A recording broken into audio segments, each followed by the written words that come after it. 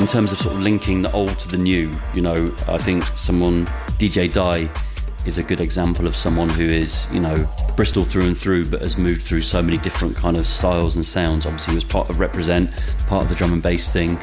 Pre that he was part of Fresh 4 and all that, you know, so from the kind of Wild Bunch time. So he's really seen it change.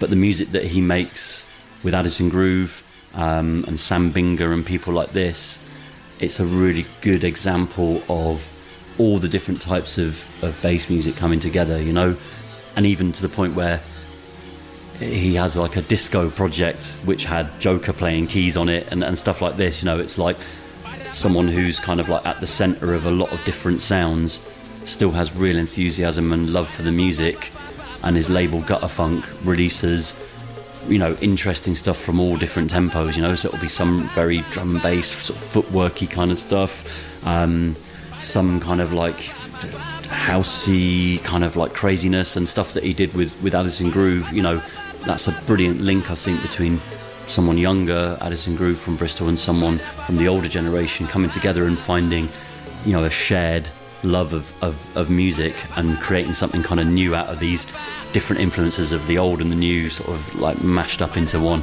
I think, yeah, really sort of like amazing tunes.